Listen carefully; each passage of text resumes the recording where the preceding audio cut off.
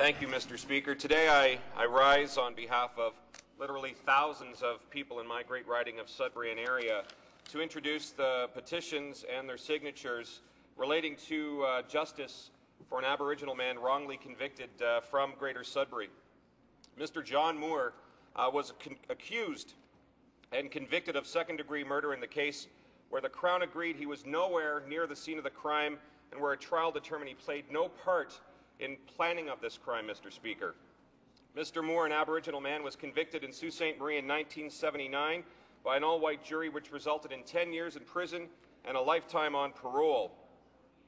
Mr. Speaker, the law used to convict Mr. Moore was later declared unconstitutional.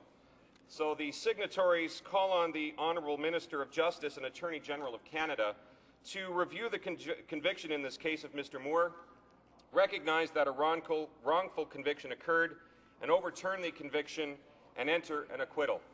Thank you, Mr. Speaker.